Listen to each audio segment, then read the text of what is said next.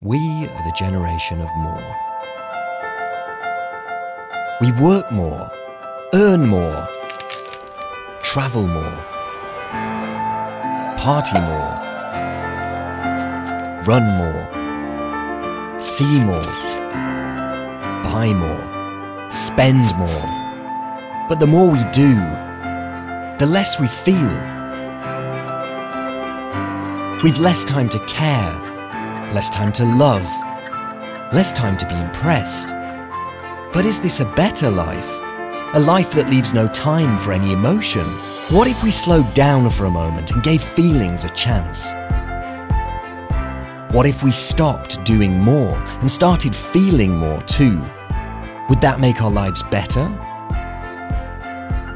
Julius Meinl believes it would. On International Poetry Day, we're changing the currency in coffee houses around the world. We believe your feelings are more valuable than money. Step in for a coffee, find your inspiration, and write. March the 21st. Join the global movement. Pay with a poem.